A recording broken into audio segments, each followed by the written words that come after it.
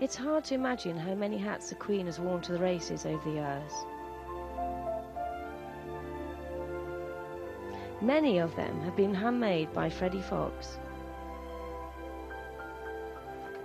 He first started to make hats for Her Majesty to go with the outfits of Hardy Amis, her long-time couturier.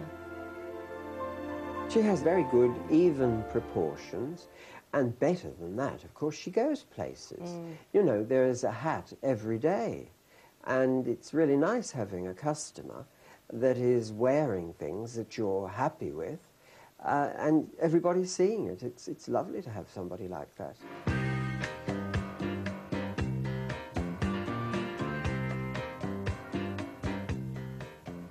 There are hundreds of designs to choose from in his London showroom, but he does have a royal favourite.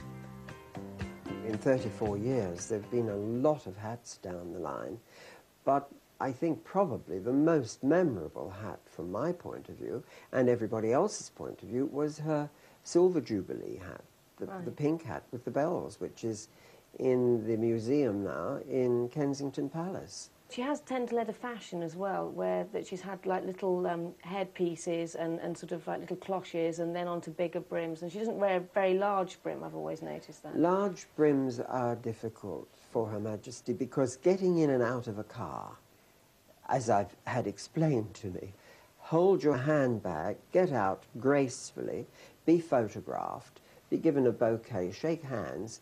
You really have to have your hands free to be able to manipulate, so it's forget about it. This is a very interesting shape here, Freddie. I've seen that before.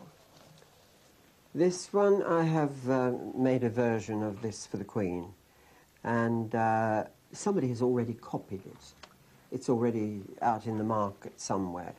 This is beautiful here. It's so soft and light. That's for your third or fourth wedding. Right. You could probably have a go at the first one. Coming to the second, so. Yeah. Yeah. It's beautiful. See, I did that with a view of getting the light through the brims. It's very light, even though... Oh, it is, yeah, yeah. This is like something Joan Collins would wear. This is really a trouser hat. Hats really are wonderful. They change the whole person. You can be anything in a hat. You can be a cowboy, you can be seductive, you can be glamorous, you can be low-key. And so the market is there, the hats are there, and you can find them all over the place.